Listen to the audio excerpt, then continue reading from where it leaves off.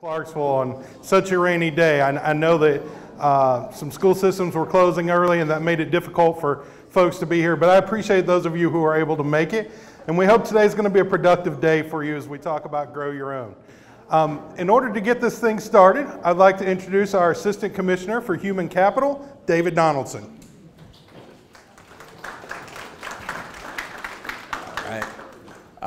Thank you, everybody. On the ride here from the office, it actually made me think I was back in Michigan with the amount of potholes and the rain. This state continues to, I feel like I'm warming more and more up to living here. And also have become instantly a lot more empathetic to many of our coworkers' commute. So I actually moved here from New York City, so I am now 7 months in. Still do not have a car, so I get to walk to work, and to think that people commute this far to serve the students of Tennessee at our department just puts a lot of things in perspective. And it also puts things in perspective, all the commute that you all had to come to this. We couldn't be more excited about the future of Grow Your Own in the state of Tennessee. One of our strategic plan goals is that we become the best state to become and remain an educator. And frankly, I actually think we can become the first state where if you want to become a teacher, you can become one for free and get paid to do so. With that said, I couldn't, I know I sound like a broken record, but I continue to say how incredibly impressed I am by Clarksville Montgomery School District and their leadership. Director House, thank you for your lead and for hosting us here today, as well as the work that they have done with Austin P. And Dean Chandler, and also what they will be doing with Lipscomb, which is incredibly exciting as well. And we look forward to having, the next time we host these summits, to saying what's going on in Hamilton County, what's going on in Knox, what's going on in Murfreesboro. I mean, there are some amazing leaders here today from the districts that I've gotten to know, and frankly, they have been very kind with their time and expertise in mentoring me. And now I look forward to getting and building our relationships with the universities. With that said, I'll actually be turning it over now to Prentice. Great, to Dean Chandler to kick us off. So thank you, everybody. Clicker. All right. Good afternoon, everybody. So I want to thank all the folks that are on the agenda. Instead of calling everybody's name and missing somebody, I'm very fortunate to be the dean at Austin P. I've been the dean for 2.5 years, and we're doing some amazing work, as he mentioned, but it's due to the presenters today. So we started this work about 2 years ago, and that's one of the things I like to start with when I give this talk. Is I see two reactions from people in the room when I give this talk. They nod, they smile, they're like, man, that sounds like a great idea. And then I have people who look at me like they can't believe that we're doing the things we say we're doing. But one of the things I like to highlight is that this isn't something that we decided we wanted to do like on Monday and then rolled this thing out on Tuesday. Okay? A lot of this work goes back to the very first days of my time as dean. And that brings us to our first slide, which is sort of the mind shifts that had to take place for this work to sort of take off. I would also like to say that this is largely the result of the work that Susan Jones has done with the State Department. I came to the state in 2017, and this was one of the things that was being rolled out.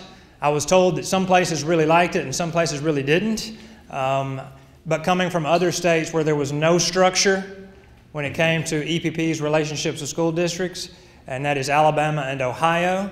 We were doing partnership work with no guidance from the state at all, and so it was really hard to tell whether or not you were doing it right or whether you were doing the things you should be doing. There's really no sort of vision behind what partnership should look like. And so when I started in the summer of 2017, that was something that as an outsider coming in, completely latched onto and sort of dug in and got to work. These are the shifts that we made in our college to sort of think about the way to do this work. And again, when I framed this to our college, it was if we could sort of wipe the slate clean and start all over, if we could do this in a completely new way, how would it look? And we came to the conclusion pretty early that if we were to wipe it clean and start over and try to do it in a different way, it wouldn't look how we were currently doing it. By the way, you could apply that same logic to a lot of things we do in universities. That if you could start all over and do it in a different way, it wouldn't look how we're currently doing it. And so our shifts were looking at the preparation of teachers as a joint effort between EPPs and school districts. We are really fortunate to be right next door to CMCSS. And the way I frame this is we have talent in the college, they have talent in the schools, we're doing good things, they're doing good things, but the history of our College of Education was that we sort of did our own thing and they did theirs. And so the shift of us looking at this job of preparing really good teachers as something we do as opposed to something they do or just us. Looking at the partnership rules as an opportunity to do things better. And again, I sort of jokingly said that some people viewed this negatively while some people latched onto it. Some folks viewed the new partnership rules as sort of one more thing to do, one more compliance issue. And again, coming from the outside in, I looked at this and said, tried to view this as an opportunity to do things better. And again, if you've forgotten why I'm going into this big spiel, it's to talk about how this took a couple of years to get to the point to where we are. One of the first conversations we had with the district was talking about our interests. And a lot of times when you have partnership conversations and you're working with the school districts, I think we sometimes forget that by and large the things that we want in the College of Education and the things that the school district want pretty much overlap. They're kind of the same thing. Now we may go at it in a different way and call it a different thing, but at the end of the day we're sort of wanting the same thing. Another paradigm shift that we had in the college was talking about the things that we are capable of doing and things we are not capable of doing. I know that in my past jobs, we would get together with the school district and talk about what work we could do together. And there wasn't enough honesty in the conversation to talk about the things people were willing to do or not willing to do. And so it's worth having the conversation with your EPP, or if you're the school district, vice versa, talking about what it is you can and can't do right up front. Because when you don't talk about what you can and can't do right up front, you come across as being difficult when it really is just a sort of a reality check. And again, we talked about the starting from scratch. Another shift that leads into this slide is something I like to call big P, little p. My faculty are tired of hearing, the people that work with me closely are probably tired of hearing me talk about this, but this is how I think about it. That in the past, what we do when we do partnership work is very transactional. It's you do something for me, I do something for you. The classic example of this is when we call the school district or they call us for a special ed teacher or a math teacher, right? Do you have a teacher to fill this slot? Or do you have places for our student teachers? Or do you have places for us to do clinical field experiences? Of course, that's an inherent part of what we do, so I'm not suggesting we get rid of that. But I am saying that, in my experience, is the sort of end point of a lot of partnership work. That it's a couple of phone calls, it's a couple of placements, it's a couple of folks that need a math teacher or a sped teacher. That's small p, very transactional, very reactive. Big P partnership is sort of what today is about. Big P partnership gets at what I think of as sort of persistent structural problems in education. Again, not saying we shouldn't do little p, but what the state has done with partnership agreements and what CMCSS and Austin P are doing, it represents a shift towards that small p to the big P. Persistent problems in education, things like pipeline issues, diversity in the workforce, high needs licensure areas. And if you look back through the literature over the decades, we're really good at complaining about the same thing year after year after year. And the EPP tries to solve it, and then the state tries to solve it, and the district tries to solve it. And this project represents sort of a combination of all three of those trying to get at this problem together. At Austin P, we had to overcome some history with the district. And this is, again, not uncommon. And when I was in Alabama and Ohio, relationships between universities and districts can get stale over time. They can.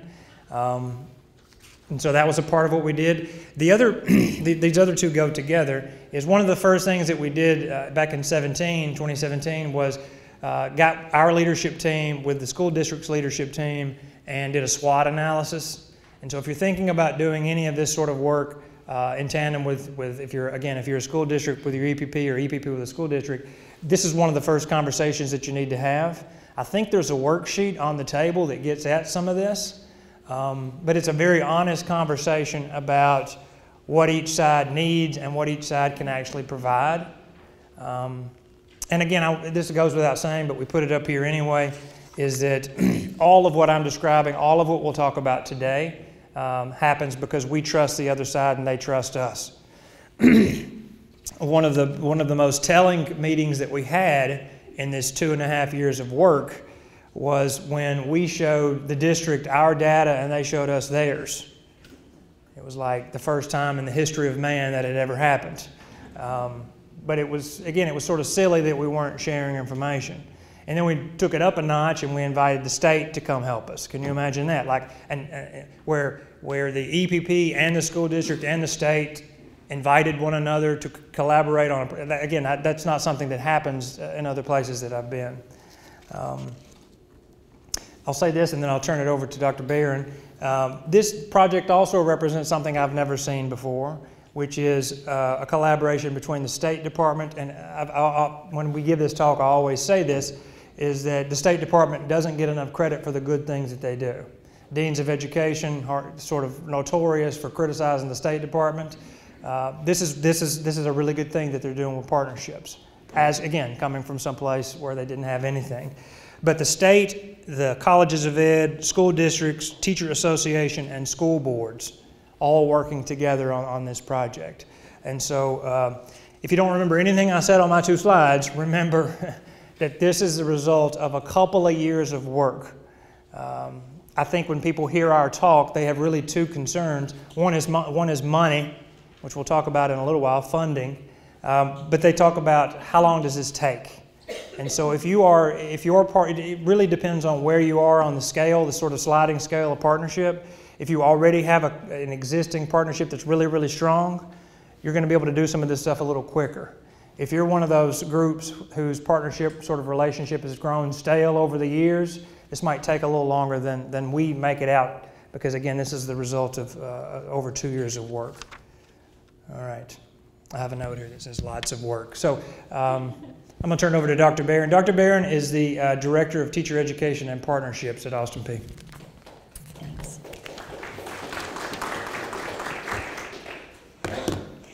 So what I'm going to describe in the next few slides, many of you could stand up here and say the same thing for your work with your primary partners or with your state-recognized partners. So what I'm going to say is not probably earth-shaking. You can probably say we have that at our EPP. We do that with our school districts. But again, to reiterate what Dr. Chandler has said, we just want to establish that there was a lot of work that went into the primary building the foundation. So one of the things that we did, Dr. Chandler mentioned doing a SWOT analysis. We realized we had the same priorities. And the things that came to the top pretty quickly was the need for us to recruit more diverse candidates into our program. And the district had a need to also recruit more diverse teachers in their district. In addition to that, we were trying to build our enrollment. Dr. Imperatrice will go talk about this in a minute, how the declining enrollment in teacher ed has impacted colleges' education. But also the trickle-down effect of that, obviously, is it's impacted the school districts. And so how could we get at this need to bring more teachers into or more candidates into our program, which would result in more teachers, of course, for the district. So that was a primary thing that we were back and forth talking a lot about. We knew that partnerships were more than just something we talk about once a month at their partnership meeting when it began to drive the work that we do in our university. And I can't emphasize that point enough. We would be making decisions, doing plans, thinking about long-range strategies, and in every single meeting we would say, how will this impact our partnerships? What would the partners think about this? maybe we should run this by the partners, to the point that the partners became like a big bad law firm or something we were trying to appease. And it really wasn't that enough at all. It was just that we were trying to involve them in the work so much that they were part of our decision making in our college, so that everything became just woven with partnership work, if that makes sense. So it really did begin to drive our work. And one of the things that probably, from my perspective, was the most outward evidence of our partnership relationship is that from my office comes the request for field placements and for clinical teaching placements, which is a huge job. It's also a nightmare to deal with and if you are in that job or if you have had work with that, you know it's a struggle every single semester to get placements. And we talked to CMCSS in particular about this, and they just said, then give it to us. And we were like, what? And so literally, I gave them our placement request, and they filled it. So it wasn't me going back and forth to the principals, do you have anybody? Anybody can, it gets to, you have a living, breathing human who will take a student teacher. It went from that to, do you have a level 4 or 5 teacher who would be an excellent role model for this student teacher? And it goes through their level directors, and it goes through their chief academic officer, so that it's given the level of importance it needs, so that our student teachers can have the best placements that they can have, so they have a good experience, and then in turn want to continue in the profession. So it helped us tremendously, but it also, of course, helps all the districts, not just CMCSS, but Dixon and Cheatham and Robertson and Stewart and Sumner, all of our partners that we deal with. But that's been probably the most obvious evidence for me in this partnership work. We also, we talked a lot about our primary partnership, of course, is with CMCSS, and that's where we have this residency program. But we've also, we don't want to discount our other partners who are more rural than CMCSS. And so we've also started other initiatives with them, the Rural Ed Initiative and other things, so that we can make them feel included and as important as obviously they are to the work. So when you're planning this, if you're doing a residency program, you might want to think about, yes, this is a lot of work going into that, but you don't want an unintended consequence of that work being that you drop off the work with other partners. So that's something that we have to have continually remind ourselves, that all of our partners are of value. We want them all to have our student teachers in their districts. We want our student teachers to feel at home in their districts as well. And again, I'm going to describe something that you probably already have at your EPP, or perhaps if you're from a school district you were involved in, and that's the Partnership Advisory Council. That's the group that we meet twice a semester with, and it really comes to the nitty-gritty decisions, our plans, strategic moves. That's where we talk about needs, where we talk about how we can improve. We talk to them about things that are going on in our college. We get input from them. It's honestly, it's been a very excellent group for us to convene every time, because they're all in. They're all in helping us be the best we can be, because they realize that our passion is also to work with them. All right, I see some familiar faces in the room, and if you're wondering if this is going to be the exact same presentation you've already seen, it's not. Our goal today is for you to be sitting around people you can work with and think through. If you're interested in pursuing a Grow Your Own initiative, we wanted to put you around people who could push your thinking, and maybe if there were enough school districts in the room, somebody that you could actually start planning some next steps with. So I'm going to introduce a familiar face, Dr. Susan Jones. I think all of you have worked with her in some capacity or another. She's done a fabulous job of adjusting an instrument that she uses to critique partnerships, and she's going to take you through the first couple sections. Well, good afternoon. It's nice to see so many familiar faces in the room. It's also nice to be back at my old stomping grounds and this beautiful facility. When I left here, it was a warehouse. It was in progress to become a professional development center, and it was something we looked forward to, and I'm very happy to be with you here in this room today.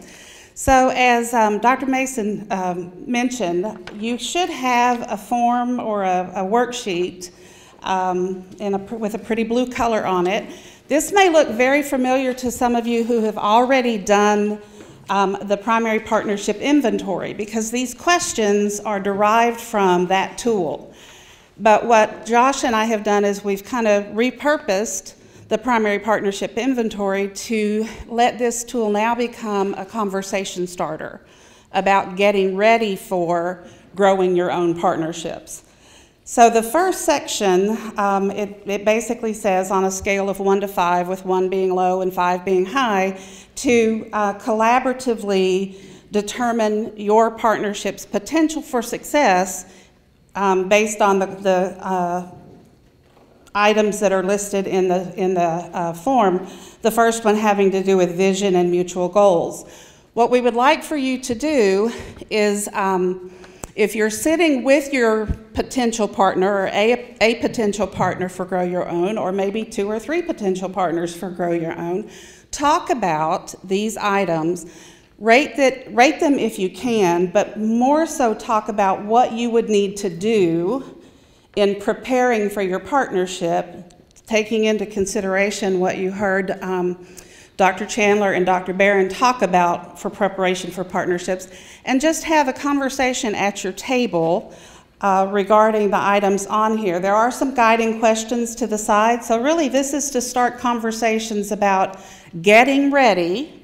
How prepared might you be for holding or for looking at a Grow Your Own initiative? So we would like you to start with the blue section and then move on to the next section. We've got about 15 minutes, I think, to do this. So the first section, the blue section, is preparing for partnerships, and then the orange section is working on partnerships. So any questions about what we're asking you to do? Take notes on this form. It's yours to keep. Make notes about possibly what you might need to do, who you might need to talk to, follow-ups that you may need. Before, this might be a little bit of repeat, but it'd be a good refresher on why this program developed. So I'm going to introduce the Chief Academic Officer for Clarksville Montgomery County Schools, Dr. Sean Imperatrice. Thank you, Dr. Mason. So I pick up where Dr. Chandler and Dr. Barron left off. We did share data with each other, and we had a 3-year strategic goal to increase our diversity of our teaching staff. As you'll see in some upcoming slides, we have a real mismatch between our students' ethnicity and our teachers. And this work really was grounded in a diversity innovation planning grant that we got 3 years ago. That was just a $20,000 grant from the state to say, okay, if you could look at best practice and research around increasing diversity, what would it look like? And at that time, Dr. Phyllis Casebolt, there in the back way, Dr. Phyllis Casebolt was in Human Resources, did a lot of this research. But when we started meeting with Austin Peay, we realized we had a common goal. When we looked at their data, the area that they were lowest in their data, now they had exemplary data and growth of their teachers, wonderful data throughout their report card. One area that they were the lowest was increasing diversity to their teaching candidates. One area we had been working on is increasing diversity for our teaching candidates. So being in the same community, this isn't going to happen at Austin Peay unless we help them, right? And so that was the challenge. So this is just a snapshot of Clarksville, Montgomery County. If you've been in presentations, I won't go into a lot of this. Basically, the biggest numbers there is our growth. 30-year average is 600.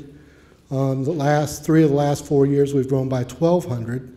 40% of our schools achieving a reward status, which we want to continue to improve, but was the highest in the state at the time of any schools, 15 or more. But at the same time, we were 30 teachers short, and we were still facing a situation where only 16% of our teachers were ethnically diverse. So when you look at our teaching body being 16% ethnically diverse and our students being 50%, I think we can all agree that students deserve an opportunity to learn from teachers that look like them. And that provides them opportunity. It provides them a pathway to greater success, an example of what success looks like. And so we were working on that work, but we could not ignore the shortage that was about to happen, or was happening to us for the first time, 30 teachers short. So this national trend data kind of tells a story. So in 1975, 22% of college freshmen declared education as their major. It was the #1 major in 1975. And you can see 40 years later, it's down to 10%, and then 2 years later down to 4.6%. At the same time, I'm the last year of the baby boomers, 1964. So in about 10 years, maybe I'll retire, maybe 5 years, but that's where we're at. At the same time the shortage is happening, the confluence of the baby boomer, the biggest generation of teachers, are retiring. So when you put those together, then we're facing a tidal wave about to hit us. So we're talking about this right now, but it's already hitting us. And have we been innovative? Yes, we've been innovative, but we probably won't see the results of that innovation till about 3 years from now. We're going to get hit, and we're going to get hit hard, and we're not the only ones in this room that are going to get hit. So not doing anything or continuing to do things the way we've always done it, it's just not the answer. The solution is not in traditional teacher education, although we do need traditional teacher education. We need solutions beyond that. And so you can see that the numbers enrolled throughout the state in preparation programs within a year dipped by 1,500. That mirrors the national data. So what we started with 2 years ago, our first partner, Dr. Randall Lahan. Dr. Lahan, can you raise your hand, please? With Nashville Teacher Residency, as part of that research, we researched residency programs in Nashville Teacher Residency. And so we started with ELA and math in middle schools, 3 of our middle schools, and we had some 12 candidates that are teaching their first year after that residency program. So we did not have to spend a position on them because we already had inclusion. They had 3 periods where they co-taught, 1 period where they co-planned, and then they were used as special ed EAs throughout the building any way the IEPs deemed necessary.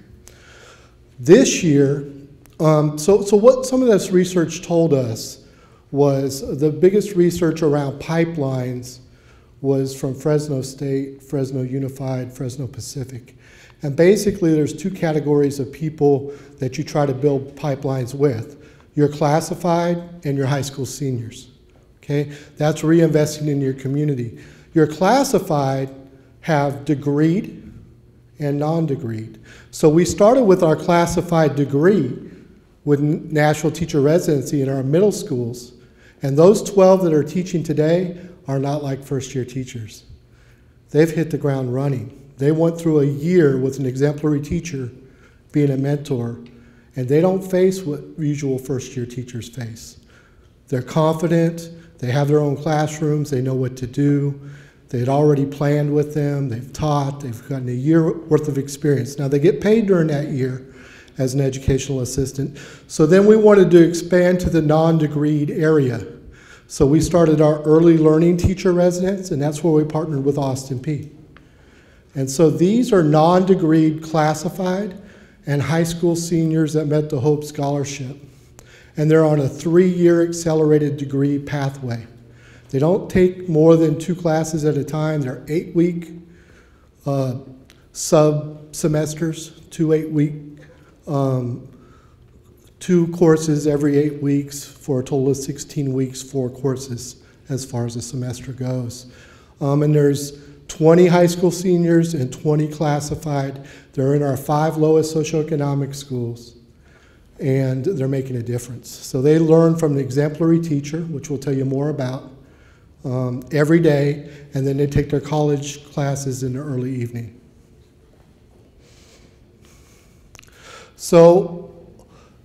those are 2019, 2020, those are our pipelines. I just described them. We put about $1 million of our general purpose budget into those pipelines. Largely it was the educational assistance. Now I told you with NTR, we didn't have to pay for educational assistance.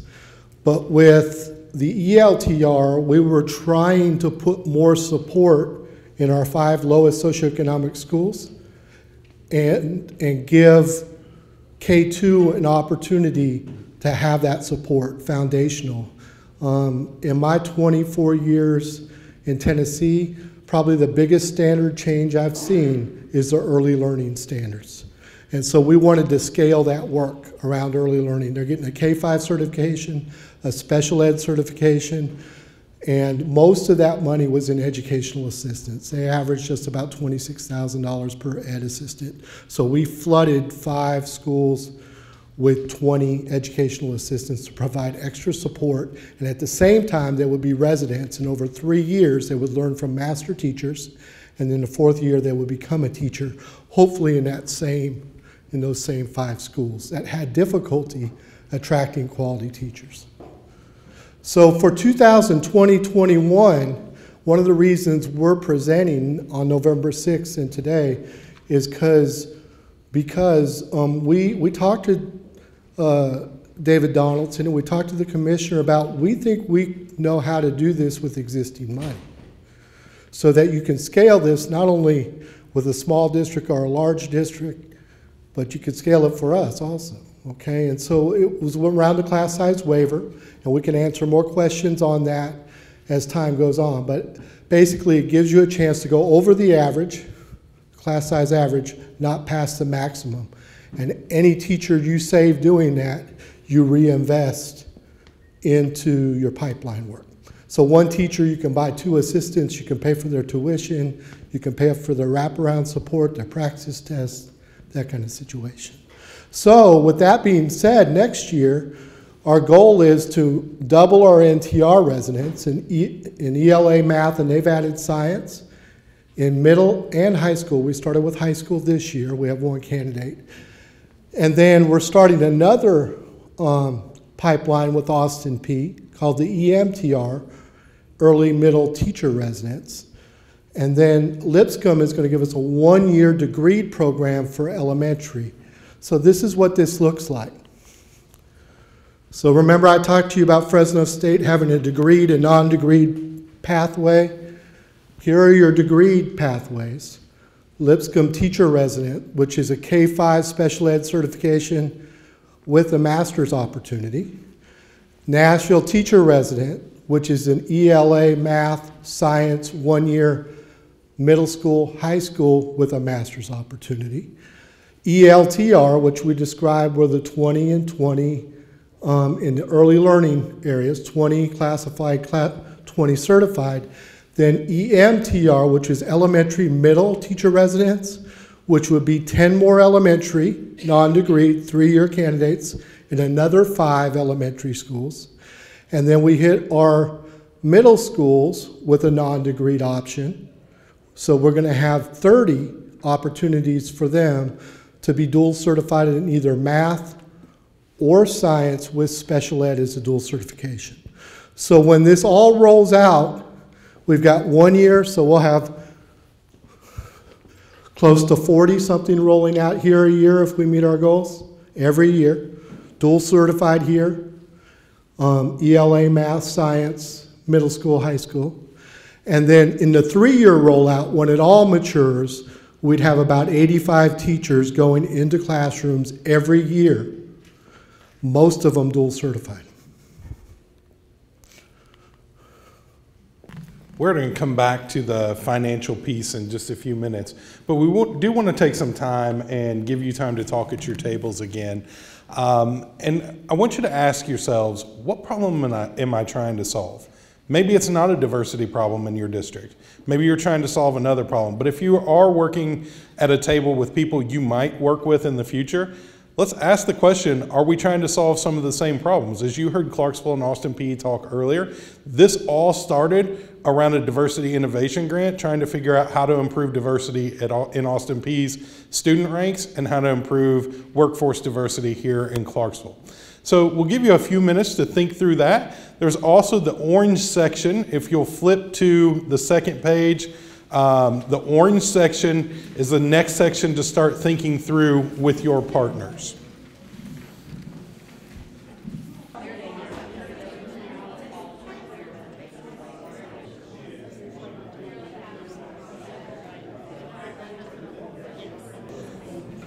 As you heard Dr. Imperatrice talk, they realized they were struggling to recruit teaching candidates, and they were going all over the country to find teaching candidates. And what they realized, if they were to think differently, there were a number of potential candidates sitting right here in this community that were an untapped resource. So a good person to help them with that problem was Dr. Randall Lahan, the Executive Director of the Nashville Teacher Residency. And he's going to talk to you a little bit about how to think about recruiting from your own community. Thanks, man. Hi, everyone. It's really great to be here and see so many familiar faces out here, and really honored to have a chance to tell you a little bit about our program and most importantly, or specifically, the last year or so, because the last year or so is when we got our chance to really go after a Grow Your Own model. And our first generation of Grow Your Own graduates graduated last May. They're in schools right now, and it's really exciting to see them out there. And I'll tell you a little bit about that story. We always, in NTR, think about our work as fundamentally serving two populations. On one hand, there are all the K-12 students who we haven't met yet that our teachers are going to go out there and teach and hopefully make a difference with. But at the same time, we're also serving the population of teacher candidates themselves. And for many of them, teaching is the chance to change the course of their life, especially whenever we're talking about a Grow Your Own model. It's something that I've believed for a long time, and now, thanks to some really great partnerships, we're seeing it. There are amazing people out there in our school system right now just waiting for that chance to live their dream of being a teacher. But it can't just happen overnight. It can't just happen with a snap of the fingers. It takes some real structural and programmatic changes to be able to do it. And we're fortunate enough to have had a lot of people in this room that have helped do that, and that's Sean and his entire team at CMCSS. It's our friends in Metro Nashville this year. It's also Austin Peay, which has served as a graduate school partner for them. I'll talk about them more in a little bit, as well as Lipscomb University, who served as the graduate school partner for our Nashville graduates. So that work, it can be done, but it really requires thinking critically about all the aspects of a system that are incredibly racialized as well, that have held people back from becoming the teacher that they wanted to be. And up here we have pictures of our residents that mean an awful lot to me. That's Janisha on the far left, who was our resident of the year last year. That middle crew, that's our Christmas party a year ago. 60% of our residents last year had kids.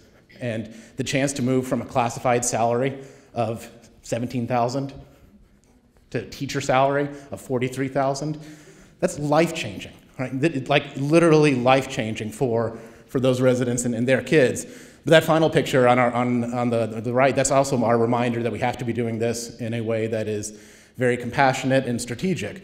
That is graduation from Lipscomb University. Deborah, I don't know if you remember any of those people, Vanessa. And the first five on the left all became certified, and the last one on the right didn't. And that wasn't from lack of her effort. It wasn't from lack of effort for us. We were just too far away. And we were too far away, and we took a year of her life that was very special and important to us, and we had a great time with her, and she made some real relationships. But she's out of the profession now. And so while Grow Your Own can be incredibly exciting, it's also something that has to be done, I think, responsibly, so that we don't get people's hopes up for a career that they might not be ready for. Or if they are ready for, maybe it's a 3-year plan or a 4-year plan, not a 1-year plan. So here's a quick look at our Grow Your Own model. We're going to talk through the selection, the residency year, partnerships, and then the results. I don't know, I'm guessing this is a familiar story for a lot of EPPs in the room, but trying to figure out who's going to be a good teacher is just the hardest thing in the world. I've been trying to do it for 15 years. I've tried every statistical model on resumes and experiences and GPAs and interview ratings and everything else. And it is just so inherently noisy trying to figure out who's going to be a good teacher, who's even going to persist, or who might just decide middle of their junior year, you know what, I don't think I want to be a teacher after all. Thank you for the memories, right? And then they're on to another major. The advantage of recruiting we've found in the Grow Your Own model is that they're people who know exactly what teaching is about. There are no surprises to them on what teaching is about. And if you can get that strong principal recommendation, that is the most important data point to me and to our team than anything else, right? If you get a recommendation from somebody who has been on the front lines of education with them for a year, 2 years, 3 years sometimes, if that person says they're ready to be a teacher, that's a more important data point than any interview that you can construct, no matter how strategic. And so we believe a ton in getting that strong principal recommendation. Below, in that next bullet point, you can see what that looks like before they enter the program. This is just to make sure that it's a good idea and that we have the right people. And we're incredibly grateful to the state for having a GPA waiver appeals process in place because there are a lot of people who are super smart, super hardworking, and then life got in the way when they were in college. And the fact that they graduated at all, given that they had a kid and were working 2 jobs while trying to put themselves through school, should just add an extra 1.5 points to their GPA if we were going to be doing it fairly, but we can't, right? And so being able to use the GPA appeals process to make sure that there are candidates out there who deserve this chance and then give that to them, that means an awful lot to us. And so we're grateful the state gives it to us. That spring internship is incredibly informative for us in making sure that not only do we know the candidates really well, but that they know teaching really well. Because if they know teaching really well, then they're likely to do it for a very long time. If we know them really well, we can be sure we have the right people.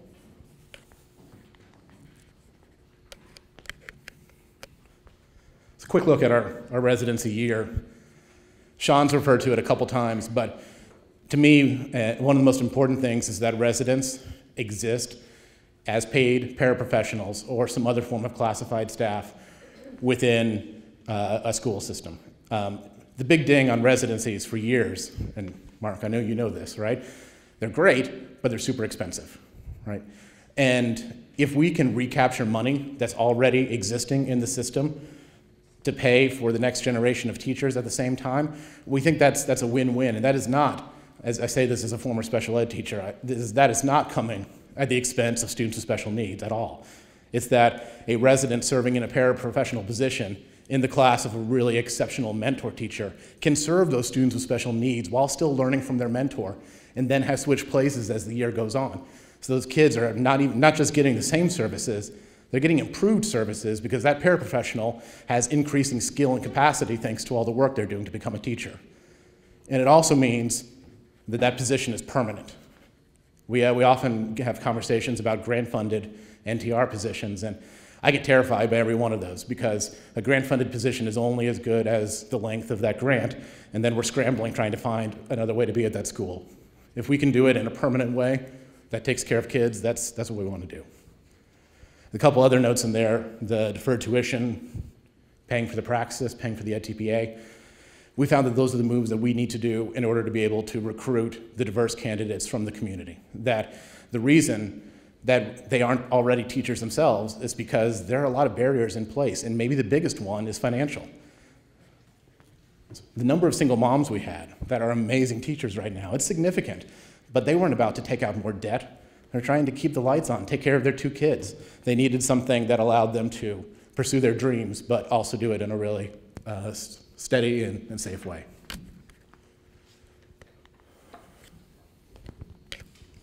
And finally, here's our partnership slide. No program can do this alone. So we've been really fortunate to have 2 great LEA partners in CMCSS and MNPS, grad school partners in APSU and Lipscomb, as well as community partners. And those community partners help us identify people who are out there who are ready for their next career, that also support for us, push us to do a better job of understanding the issues that our candidates are up against and support them in a way that we should. Personally, I love having the graduate school partnership. because it's a way of also knowing how our people do after they're done with their time with us. So Dr. Garcia over there and I have been on the phone, half a dozen times in the fall, right, talking about a couple of our candidates that have moved on to Lipscomb, and being able to have that connection, that wraparound services. I know Keisha would no longer be in the program, would no longer be at Lipscomb, would no longer be in education if it weren't for the fact that we've got that sort of consistent line of care all the way through. That is not how you spell experiences. All right, here's some of the results from our first year of Grow Your Own. That big guy in the middle picture in Christmas on the right is our text message chain with him. He failed the praxis 3 different times until the one time he didn't. And that was in August, and you can see the chain reaction of joy that just sent off in our team. That's our team's text thread right there. Because he passed and he made it through. And I have very complicated and strong feelings about the praxis, and so don't take this as a ringing endorsement.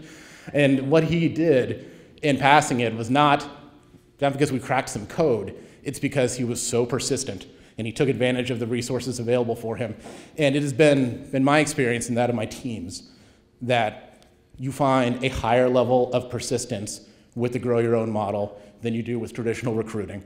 Because this job is exactly what they've always wanted, and they're willing to do anything to get it. And so he went back again and again and again, hundreds of hours of prep before he passed it. And that result, that's very much tied to the Grow Your Own model, because this is what he always wanted to do. I think the praxis number is really interesting, that there was 9% who would have passed it before NTR, moved up to 100. We think that number is going to drop a little bit the second year, but it also shows that there are people out there that with a little bit of help can do this. So I think the whole reason we want to be here today and talk about our story is just as a way of hopefully learning from other Grow Your Own models that are out there. I still think we're flying blind an awful lot and fumbling around, particularly whenever it comes to figuring out how we remediate some of the content deficits that we see out there. And we're hoping that more Grow Your Own programs pop up so we can be pushed by a community of peers and try to figure out how to do this work a little bit better altogether.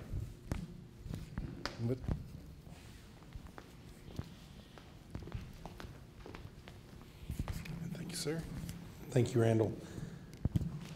As I've come around the room, we've had several questions about how did you do this and how did you do that. We hope this is going to be an opportunity to answer some of those questions. If not, we do have a question and answer section directly following this. So I'm going to invite up Dr. Benita Brewster, who's going to talk to you a little bit about how the university overcame some challenges on their end.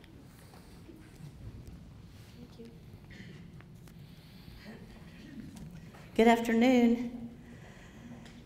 Lots of challenges. I've been sitting at that back table checking grades. Grades are due today.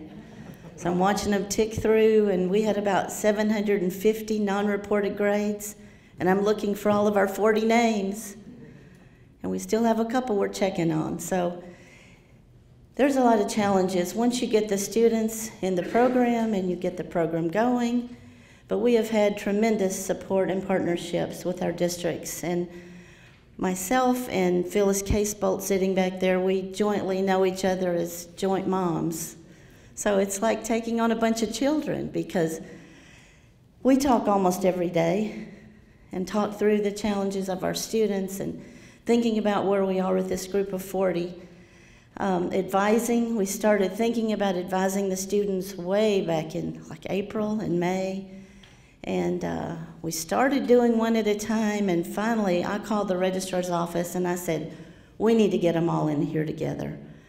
So we found a date and we brought them all in, and we had them all 40 of them in a room, and we did the advising all together. And what I learned quickly that I didn't know is that they're all at many different places. You might think, well, they're all freshmen, but guess what? They're not all freshmen. We've got probably about 15 of them with multiple hours. That just shows you how bad they want to be a teacher, because they've tried many, many times with transcripts coming from everywhere. Woo. Uh-oh. Transcripts coming from everywhere. And you would think, why haven't you given up by now? These are some of the non-traditional students who have, thank you, who have just persisted through all of those life's challenges. And so then looking at the courses that they've had and looking at the credits and what can we give them credit for, all of those course substitutions, we're still making those as they go through semester by semester. And they are taking 4 classes during a normal semester, 2 in each 8 weeks. This is the first time out on these schedules, and we're learning something every day with how the classes are scheduled and what needs to be more face-to-face and not online. They're all scheduled as a hybrid. We did that because there's different fees attached to classes based on if it's online or face-to-face or hybrid. So our recommendation right now is if you're thinking of doing this, hybrid is the best choice, at least for our fee structure at Austin Peay, to keep the price of things down. But then, is it the best way that all of these classes should be scheduled? They've just made it through biology, which was a beast to do a biology lab online. So that's just one example of rethinking how these classes are scheduled and what kind of format. And then tracking the students every single time to know how many passed, how many didn't. Right now we're doing really, really well, but we lost a couple in the spring, and then we quickly, I had one and Sean had one, and we slipped 2 new students in there so that we could keep our 40 going. And so it's a true partnership to keep them in the courses and keep them moving along and to track them to make sure everybody's where they need to be. And then the financial challenges was just another hurdle because as our students started to look at, they're not having to pay for anything, but getting them coded in a special way so that the university knows that everything's paid for and taken care of, because they have to confirm their classes once they've registered. And so the minute they confirm, they get, you owe a bill, and then they freak out, and then they call, they really don't know anything, but we've got to get that straightened out with the financial aid office. And we've got many, many different kinds of students. The non-traditional students, we've got some who are veterans who have VA benefits. And we've got some who are non-traditional returning, and some with the Hope Scholarship, and some with the Promise. And so they're all different kinds of financial challenges. And so initially, we all met with the financial aid office and the registrar's office. And I've got a meeting tomorrow with the registrar's office.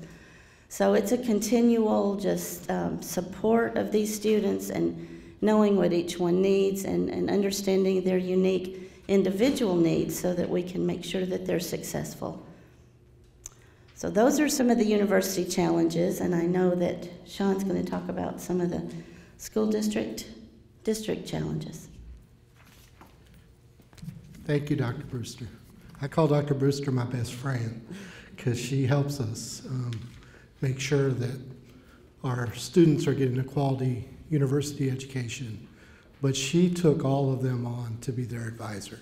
So she, many sleepless nights, she cares about them the same way we care about them. So that's a true partnership. So one of the biggest challenges is in messaging. So you really have to make sure that the messaging of Grow Your Own is clearly understood top to bottom. So obviously you got to have your board in the loop and understanding what we're trying to do. The Teacher Association, let me tell you a story. It's very unique. So 2 years ago, the CMCEA president wanted to meet with me, and it's the year we were 30 short. And she said, what are you going to do about the teacher shortage? And so these were all just plans except for NTR, which we had started. And so I said, here are our plans. And I said, well, by the way, this is the biggest challenge, in my opinion, facing education today. What's your association doing about the teacher shortage? And she said, what do you mean? I said, well, we could be adversaries or we could work together. I'd like to work together. And so she said, what do you think we can do?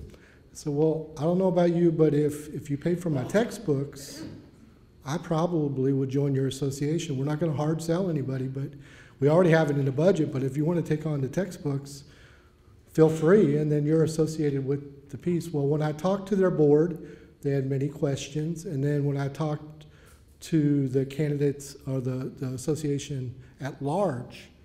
They were going to vote on it, and many of them were in favor of it. And they said, but you know, we don't want to just pay for their textbooks. We want to help them get through.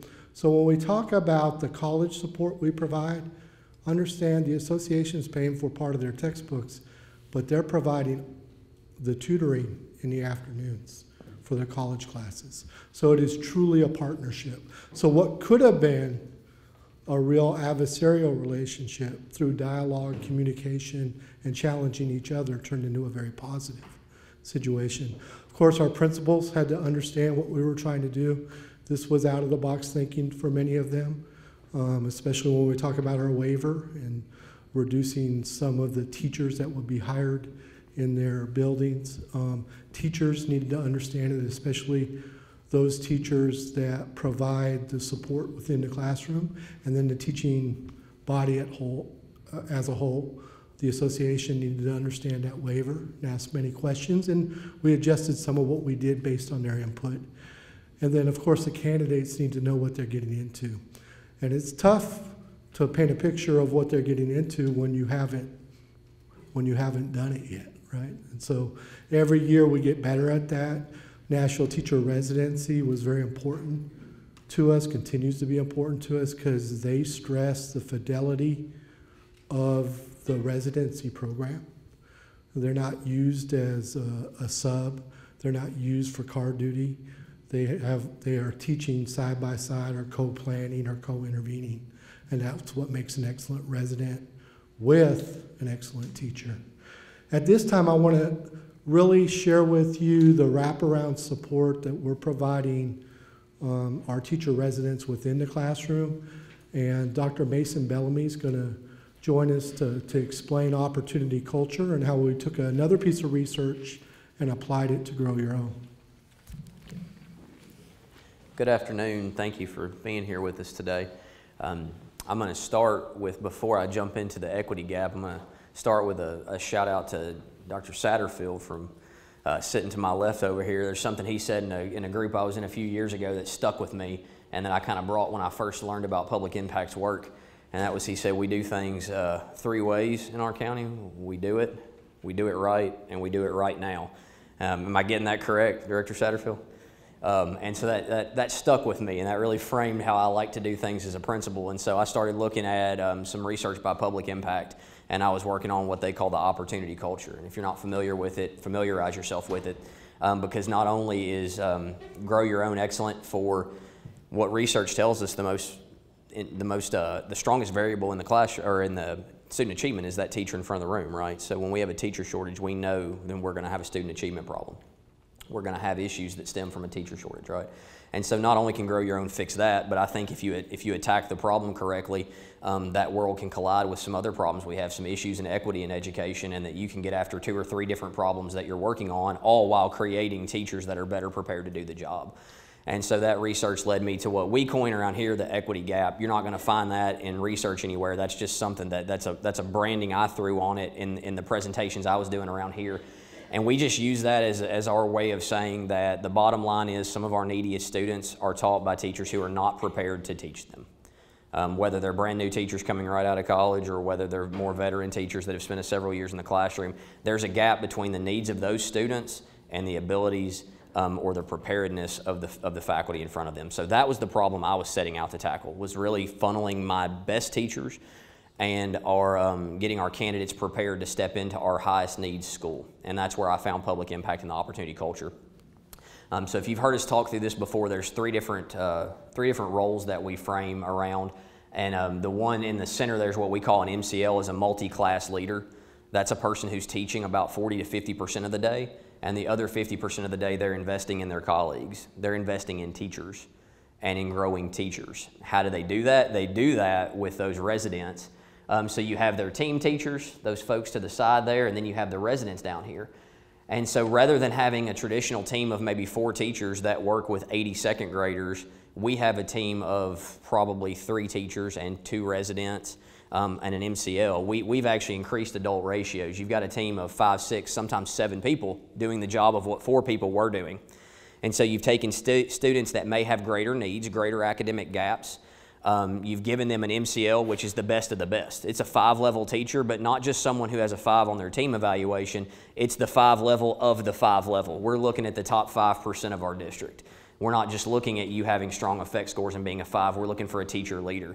Teacher leader pathway, something that sticks out in research now that we talk a lot about, keeping our best and brightest teachers in the classroom where they can make the biggest impact versus incentivizing them like we have in the past to take admin jobs they may or may not want, but they see as a next step they're being forced into. I see some heads nodding at me, so I know I'm getting at some problems that you see in your district as well. And so we wanted to create a role, and that's what Public Impact has defined with the MCL work, as keeping our best teachers in the classroom, where frankly a lot of them wanted to stay to begin with. They want to be with their kids. So they're getting to do that, they're getting to invest in their kids, but they're also investing in the other 60 kids in their grade level that they may not have seen before.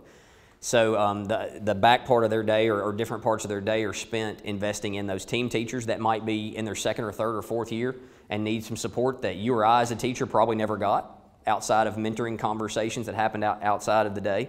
And then they also have these teacher residents that are going to school at night, that are working full-time, paid as educational assistants, and working under that MCL for 3 years. Now imagine your student teaching experience, and rather than 6 weeks in 2 different placements, imagine you spent 3 years with the best teacher you can think of. Think of the best teacher that's in your district right now, and imagine you got to spend 3 years walking in that person's shadow and learning from them everything they do. Would that have made a difference in your first year as far as how prepared you were to meet the needs of your kids? That's our hope, right? That's our goal. So now I hope you can start to see where through providing that support of that MCL, Dr. Imperic just told you I was going to talk about support of these people during the day. That's the support. That MCL and those team teachers are constantly there. Again, these people aren't just left to fend for themselves so our MCL can have free release time to go talk to people about planning. These people are working constantly with a team teacher or with an MCL all day, every day for 3 years. While we're at it, I'd also tell you that the research is pretty clear. You can improve student outcomes with this model. And Public Impact's research is very clear on that. But some other opportunities, things it does for us that we're very excited about. In our current structure, you can really be a teacher or an administrator. We wanted to create opportunities. That's why it's called the opportunity culture, not just for our kids, but for our employees as well. So we've created really different job pathways that didn't used to exist. So now you can start as a teacher resident with us. You can become a teacher and work in any of our schools, even the ones that don't have an opportunity culture model. You can become a team teacher in one of these schools and work with an MCL and think, I want a little bit more support my first 2 or 3 years in the classroom. And I want that MCL coming into my classroom for an hour a day, every day. For the first few years that I'm here. You can be an MCL. You can see that as your pathway, that I want to invest in other adults that then invest in students. I want to invest in students through investing in other adults as well and sharing my expertise. And then you can still become an administrator. We also have academic coach roles in our district that are kind of a horizontal line out to the side that don't necessarily fit that pattern, but do fit as different roles we have. So we were excited about the different opportunities this can create for our existing staff as well. And we do believe that it will attract teachers sooner or later to our district because they see these as roles that don't exist everywhere. These are opportunities that don't exist in all facets of education. So many people still have, you can be a teacher or you can be an administrator. Those are your choices, right? And I believe, I don't know how you quantify it, but I do believe that there are teachers that burn out, so to speak, because they don't want to be an administrator and they know that, but they also know they want something a little different than being in the classroom for 30 straight years. And right now, there's nothing else.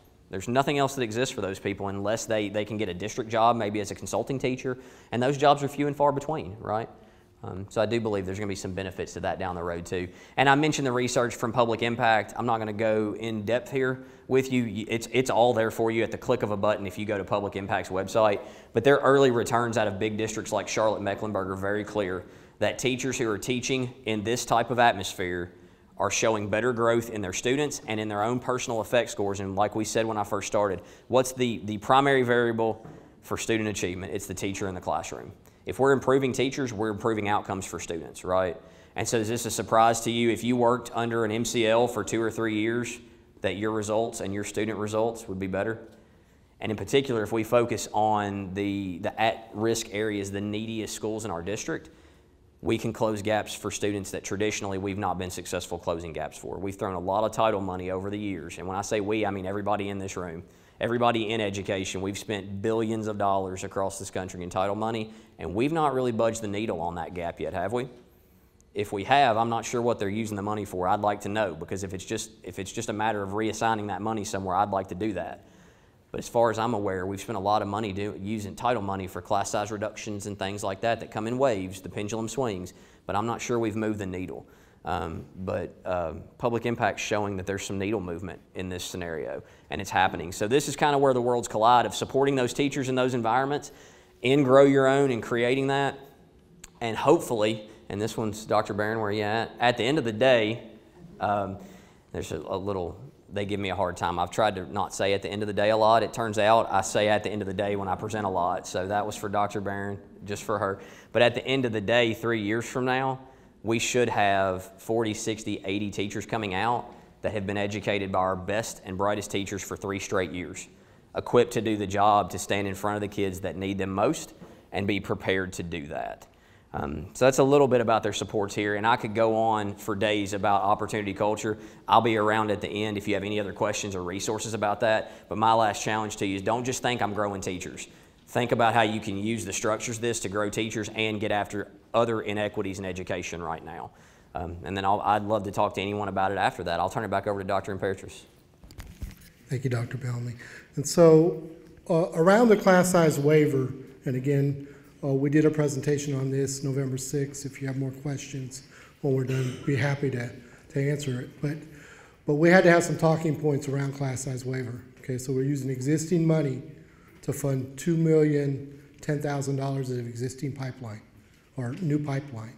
And so the fact that the association was involved in it is a positive thing.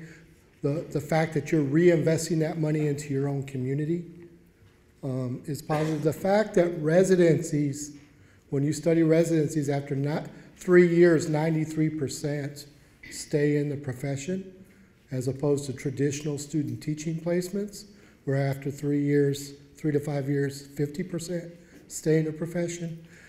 It's money well spent.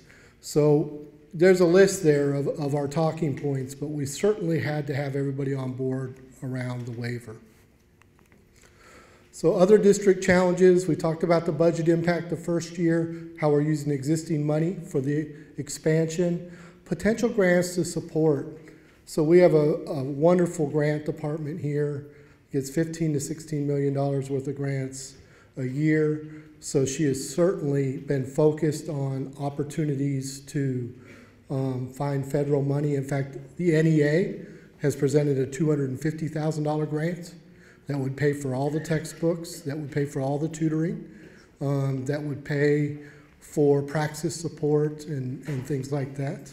And then we think by Christmas, we just talked to Workforce Essential, Austin P is a sponsor, and the U.S. Department of Labor, that we're going to be certified as an apprenticeship.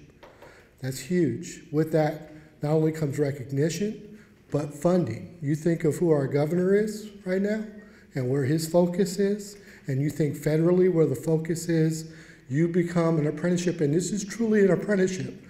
What makes it an apprenticeship is you're growing them into a profession, right? That wraparound support of opportunity culture is one piece, but you can't leave them alone in their university classes. And that's a real big piece of what we want to talk to after Dr. Mason talks about the non-negotiables. You've heard Dr. Imperatrice talk several times about class size waivers. So I want to talk a little bit about what that looks like if you're on the school district side and you're interested in pursuing a class size waiver. I'm just going to hit the high points, but when Clarksville reached out and asked for the commissioner's waiver to increase their class sizes above the class size average, there were some expectations around under what conditions that would happen and some assurances we wanted from Clarksville. So, number one, we wanted candidates to be in a dual certified program, making sure that they had a multitude of options when they finished. And we wanted them to complete their program at no cost to them. I think you heard some of that earlier today on how Clarksville and Austin P worked together to make sure that they were able to do this at no cost to the candidates. We wanted them to be in a paid multi-year residency. So people who are working in those positions, we know that student teaching oftentimes is a barrier to finishing school. So we wanted them in a paid residency, and as you heard, Clarksville has put them to work as classroom assistants. We wanted them to be in classrooms with highly effective teachers. It makes sense that if you're building the future of your teaching force, to have them learn from the habits of your very best teachers. And we wanted to make sure that they received quality academic supports. If you think about the adults in this scenario, you're taking people who've been out of school for a large number of years, or people who might have tried school a long time ago and weren't successful. They're going to need help and support to get through the program. Some other questions that we were going to ask. Number one, there had to be a guarantee that we wouldn't go above the class size maximum. There's a difference between the class size average and the class size maximum. There is no waiver for a class size maximum. That's a hard cap. But then we had to have some assurances that the money that was being saved by increasing class sizes was then being reinvested in a Grow Your Own program and being directly used to support growing more teachers. So if you're interested in a class size waiver, I can talk more about that toward the end. I'm going to kick it back to Clarksville, but I'll be glad to talk to you about class size waiver if this is a direction you're interested in pursuing. One of the key pieces about that class size waiver too is that basically a teacher pays for 2 residents or educational assistants. So in most cases, your adult to student ratio is going down. Your teacher to student ratio isn't going down, but your adult to student ratio is going down. So let me talk to you about the academic and mentoring support at the college level.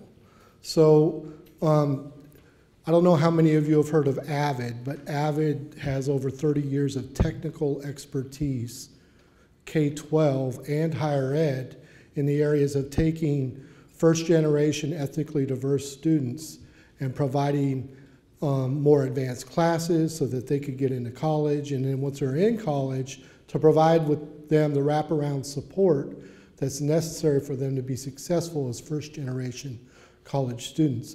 National Teacher Residence does a great job in their classes embedding all that together. They use our scope and sequence. It's all aligned. They practice. They talk about equity. They mentor.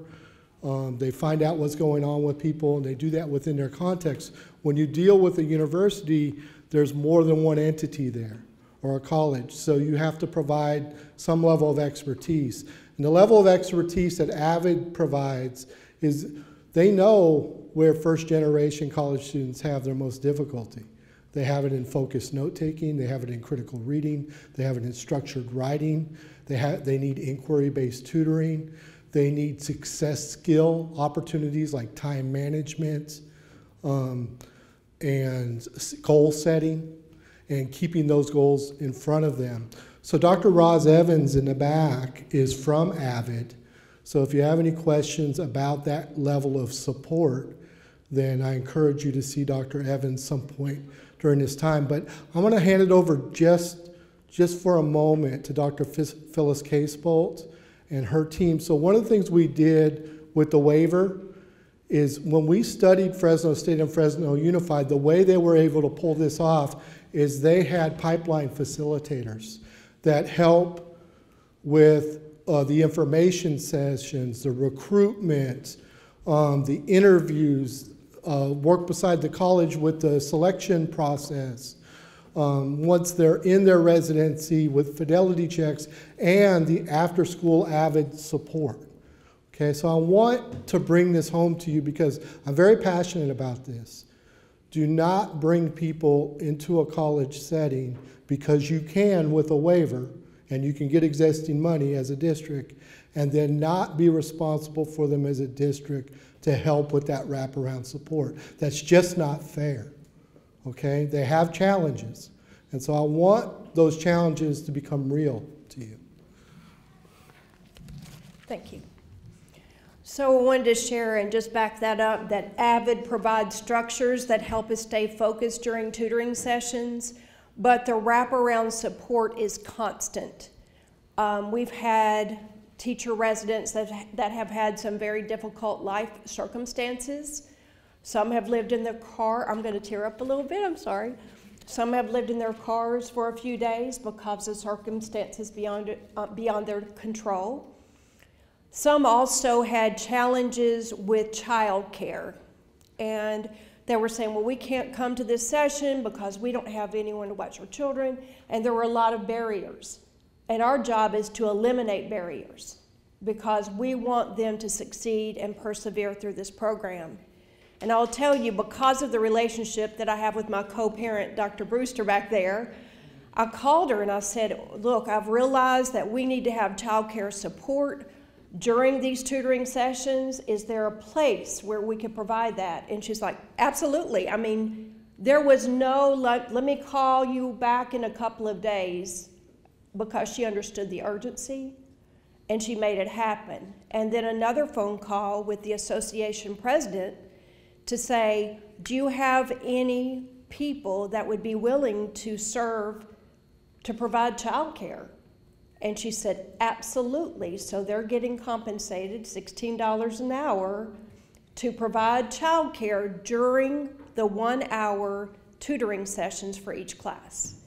And that's absolutely beyond belief, and you will not believe the return on that investment. They are so thankful that they can bring their children there. They know they're cared for, they know they're supported, and they appreciate that little tiny thing that seems so minor to some of us. To them, it means the world.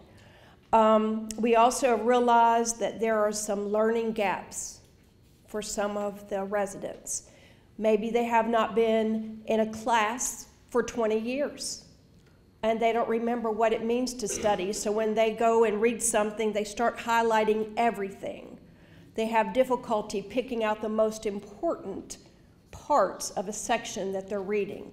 And they take copious notes, but they don't understand to prioritize those notes. So we provide individualized support for them. We pull out. Dr. Imperatrice had one of our special populations teachers who's phenomenal at providing support to work with a couple of the teacher residents truly struggling to help them with foundation and understanding of what they need to do to be prepared as students. We also arrange tutoring experts with the association. So for like our math session, we have a high school, a middle school, and elementary school math teacher in the sessions to provide supports, as well as one of our career consulting teachers to help provide that direct instruction as needed, and then tutoring support for the classes. We have small group. When we see someone's really, really struggling, we'll pull them and have them come for some sessions with us, with very focused, intense, involved sessions. And Dr. Bellamy joked the other day because one of the teacher residents, and this was not during a planned session, but he brought his baby with him. And Tracy and Levita are part of our team. And Tracy hasn't changed a diaper in a while, but she did that day. And he said, that puts new meaning to the term wraparound support, right? So it is so true. It takes everybody rolling up their sleeves and realizing this is an investment for our community. We are investing in people. And there are some that are straggling, and we've had to talk to them like we're their mamas.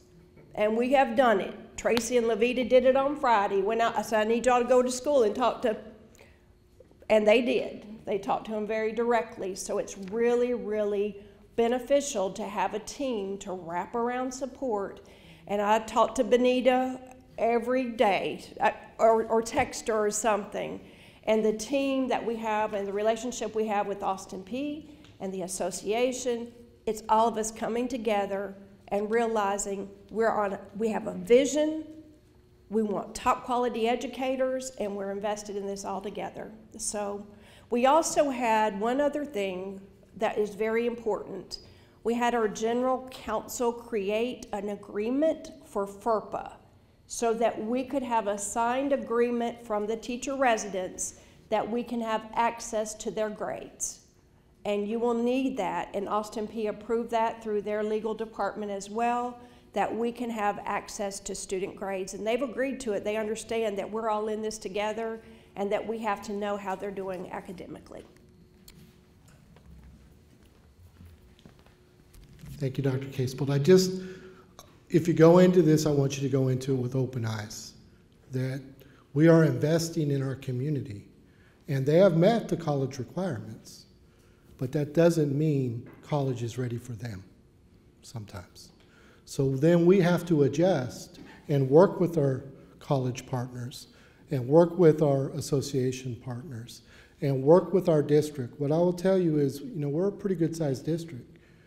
If we can't provide very comprehensive support with all the resources we have in this district, who can, right? But it's about aligning resources and being willing to align those resources. So at this time, I believe Dr. Mason is going to lead a planning session. Questions right now. Okay. All right, we've thrown a lot at you this afternoon, and you're bound to have questions. I can't imagine another time that we're going to have district folks, EPP folks, state folks, and experienced people who've done the work, avid. Everybody who's touched this in some way is represented in here. We've got residencies with Nashville Teacher Residency.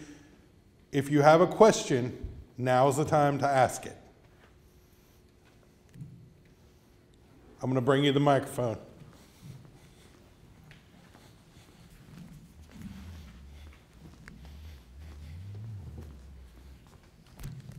Thank you. Alfred Hall from University of Memphis. One of the areas that we were trying to explore is with the waiver requests. Part of the conditions were students have to, tuition support must also be provided in addition to support with them working as an educational assistant in the classroom.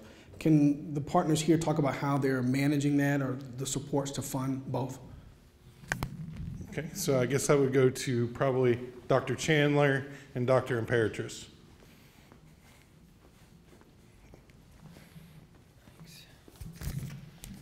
So that was my question too when this first started. The short of it is that our provost and president have signed off on this huge financial commitment.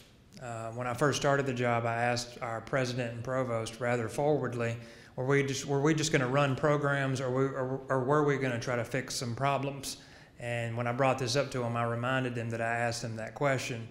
Our enrollment, like a lot of places, is declining over the past 5 years, although we're on an uptick. And so we have the same number of faculty now than we had 6-7 years ago when our enrollment was a little more. And the short of the answer in terms of resources is that we're just absorbing these students. Which is, the provost's office frames it as splitting the cost 50-50. But we're really getting, half, and the other part we're just absorbing. When this first started, I basically took our lowest tuition rate, because we have a rate on main campus and we have a rate at Fort Campbell. So when I started running the numbers, I used the Fort Campbell rate. Then I took away all of the fees, and then I took out a course, try to get the cost down as much as possible, and then just divided by 2. And so that's what the district owed, quote unquote owed, and that's what the College of Ed owed. It winds up being less than that for the district because of the financial aid that they receive. But from the college standpoint, it's figuring out what the big price tag is going to be, and then arguing with people above the dean level if that's something they're willing to absorb.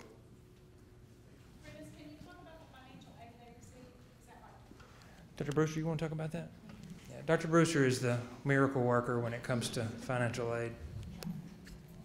Well, I talk to them often, at least once a week, financial aid, because we've got students in this first cohort of 40 that are in many different places. We've got some veterans who have full VA benefits who may choose to use them or not use them, depending on their financial, personal situation. We have a gentleman who is in the Guard who also gets supplements. We have a lot of Tennessee Promise students who have the Promise as long as they keep their grades, so that comes off the top.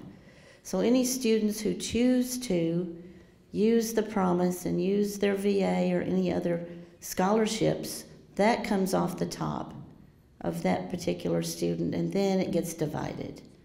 But if students choose not to take out financial aid, which most of them have not, they don't, but they have filled out the FAFSA, they can take aid if they need it for personal reasons, but most of them have not chosen to do that. So every student literally is an individual kind of picture of where they are and what they need.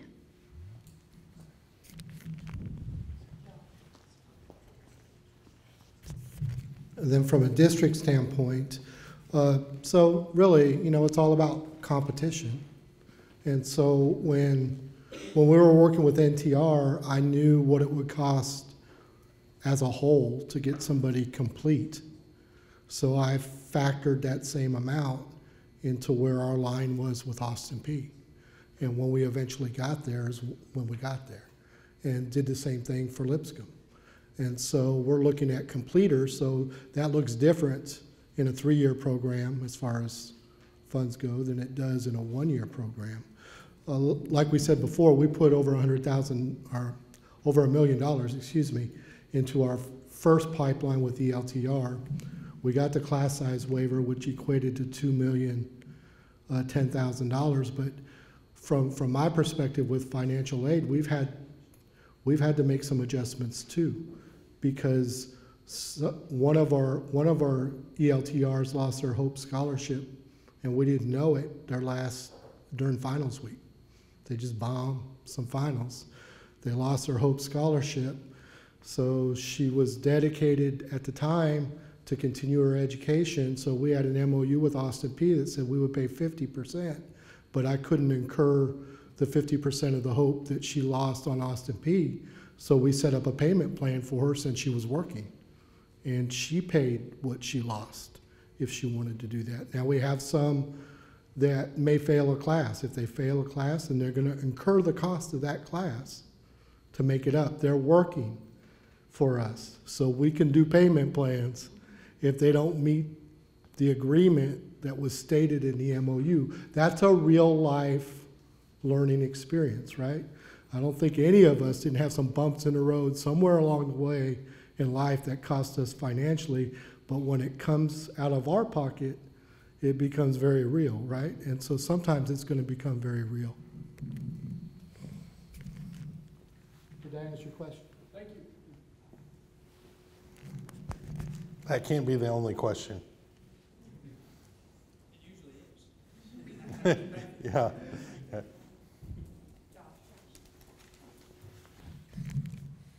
I was just going to add that as a private institution, we do the same thing that you discussed with Austin Peay. So you have an opportunity to work with your upper administration and to say, here is this opportunity, here's the right thing to do, let's get involved in this work. And yes, the bottom line becomes much different for you at that point than it would with someone who pays, what your listed tuition price is. Frankly, very few pay our listed tuition price anyway. But, we do really work with districts and partnerships. And Randall can speak to that, Sean can speak to that. So I think it's just a matter of getting in there with your business office, whoever your financial officers are, and having those discussions about your mission and what you're supposed to be doing and how the university as a whole can be a good partner in the community.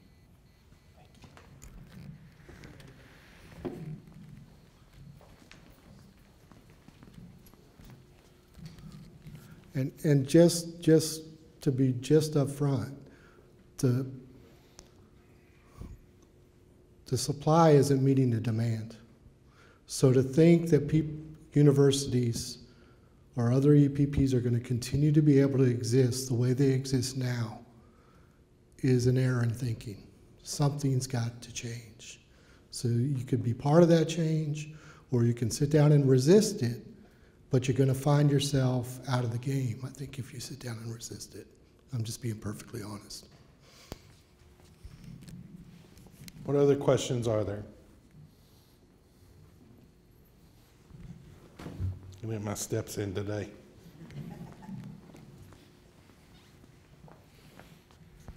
Thanks. So you've rolled this out to the directors of schools across the state, right? You've rolled it out to us. Have you thought about rolling it out to upper administration at our respective institutions? I'm looking to Michael. I have my thought of it. I mean, it's much like we hosted those conversations just a few years ago looking at data. It's a great idea. I think it would take other stakeholders to be engaged in it, TBR, not TBR, sorry, THEC. Too many acronyms in our world. State board, but we haven't had any formal conversations about that. What are you thinking would be the lever there for change? I just think they need to, one, begin to know about this model and similar models, and that it could actually benefit their work. Yeah.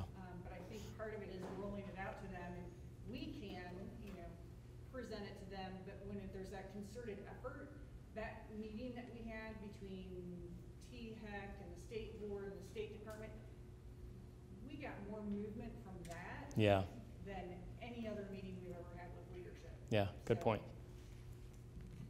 Well, thank you for that point. Am I the only provost here? Are there any other VPs or? I'm the provost and VP at Clarksville University. I'm just curious if there are any others here.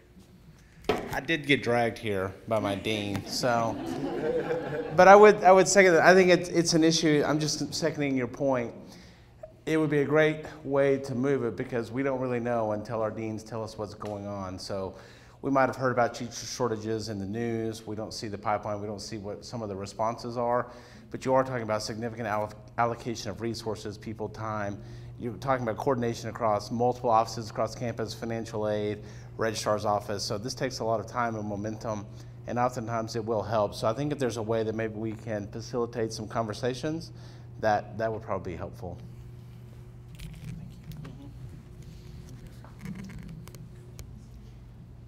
Where are you pointing? Was there a question over here? Now we've broken the ice. We're teaming up on you to make sure we're asking questions from across the room so you get your steps in. For the Austin P folks, did you already have a dual certification program of studies set up? Because you were required to do a dual certification, right, in order to get the waiver. So that was something you created to start this. Well, so they're not doing student teaching hours. So that's 12 hours that's in our undergrad program. So that freed up 12 hours that we were able to put special ed courses in so that they still have 120 hours. So that's how that ended up being. We don't have like a dual certification program, but that's how they were able. So we have to be careful how we say it's dual certification. It's still a K-5 program, but they're getting special ed courses that will enable them to take the praxis after they receive their initial license to get, I'm saying this because Michael Durline's in the room. So, so I just want to be clear. It's on the books. It's still our K-5 program, but they're getting special ed courses, and they'll be able to take the praxis afterwards. Does that make sense? Okay.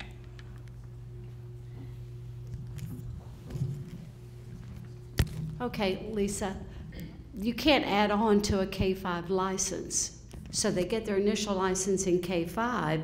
They've had some SPED courses, so is that the provisional license? Is that what you're doing? Recommendation plus test. Right. It's what? It's a recommendation for additional endorsement plus test. They can't add it by test only, but Austin P can recommend for an additional endorsement plus test. With just that minimum number of courses? That's a Yeah. Additional endorsements have always been interesting. I will also say, from a program approval standpoint, because I know this question is going to come up, right? We have been dealing with these kind of on a case-by-case basis because it can be any number of different things, right? It could be a combination of two programs that are already approved. It could be a truncating of an existing dual endorsement program. It could be a brand new program where the provider doesn't offer these endorsements to start. So what we've tried to do, because in the past we've had very squishy definitions around minor and major modifications to a program, so we're trying to get better at using our specialty area program review template and just defining exactly which portions you have to complete based on what is happening in your program design. Does that make sense? So if it's a major revision to clinical practice, you would have to focus on that area. If coursework is essentially the same, you would be exempt from completing that part of the SAP proposal template. Is this in writing? Is this in writing? Do you want to complete more SAP proposal templates? No, it's not. We can put it in writing. I think it'd be clear if we had directions. Yes, sure. So we're basically exempting you from parts of the SAP proposal because you're just taking what you've already done, what's already been approved, and modifying it. Does that make sense?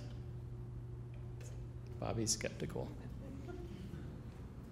Kim. Are we still kind of going on what Martin used to say, where he said, you know, I know what you're asking, Bobby. So his question, so he used to say, you have to feel good about recommending this person for licensure.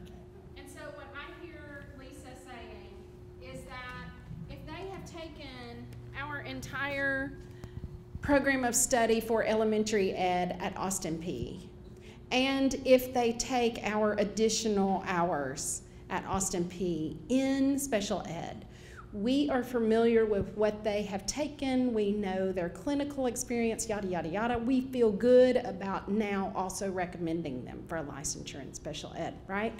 So didn't want to put words in your mouth. So what Martin used to say is you look at every person's particular situation. You look at their transcript, you look at their professional experience, you look at the whole package, and if you at MTSU feel good about recommending them for licensure in special ed, in addition to whatever else they've had, then you can recommend.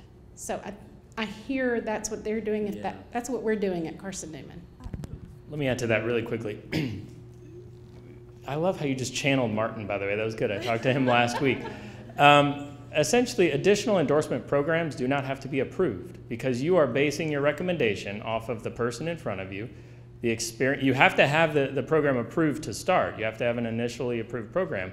But your recommendation for additional endorsement is based off that person in front of you. In this case, you know a lot about these people in front of you, right? You should be able to factor in not only coursework that they've taken, but also experiences they've had in the classroom into your decision as to whether you believe they should be recommended for additional endorsement. Julie? You're good. Okay. So when they're recommended for licensure, what type of clinical practice is selected and when are they recommended for licensure? And we have a dual initial program that is a true dual in K5 and ESL, but if we were, if we could count our add-ons for our report card, I think that would give a lot of momentum to programs for high need additional endorsements. So that's 2 questions in a statement. That's fine. Clinical practice type, great question. So these have all been, any residency program really falls under the internship model because that's in writing. It's a full year. In a lot of these cases, it's way more than a full year. I would heavily advocate for us to get something in writing about what a true residency program is. And I think we need a very clear definition of that in state board policy. I don't want to do that haphazardly because I think what we want is, much like we've done in the past with the Educator Preparation Working Group, EPWG, any recommendations we make to policy are really driven by the field.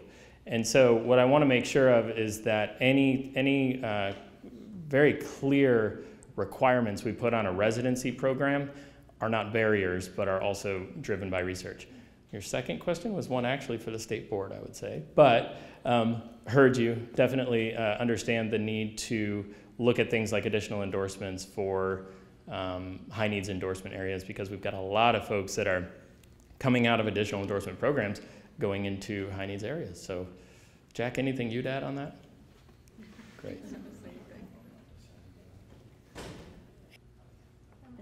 At the end of their program. Just at the very end. Yeah, at the Correct. complete. It's not a job-embedded program. Yeah, at the end of 3 years.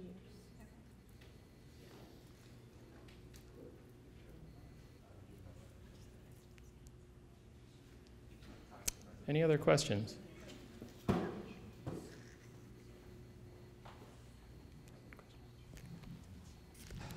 Any more questions for anyone but Michael? Or even Michael, we can go back to him. If you work in a school district, everything they were talking about confuses me too.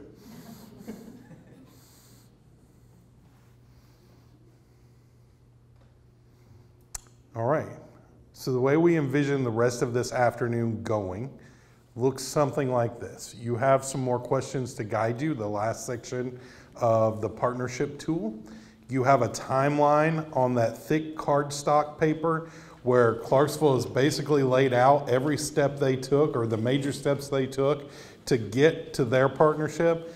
And what I would love for you to have when you leave here today is an idea of what your next steps are. If this is a direction you want to head, let's think about what's the next thing you can do. You won't have a plan when you leave here today. You won't have a perfect action plan where you have everything written out. But we do want you to know the direction you want to head, that you want to head when you walk out the door. So we've got some time built into the schedule from now until 4:30. You have the experts in the room. Let's take advantage of those resources as you start thinking about what this looks like in your area and how you can work in your context to move toward a grow your own program. So I'm going to turn the microphone off, and then if you have a question, just raise your hand. I'll try to get the right person to you if you run into an obstacle and you need to talk it through with someone who's done the work. Any questions before we get started? All right, I'll leave it to you and your planning.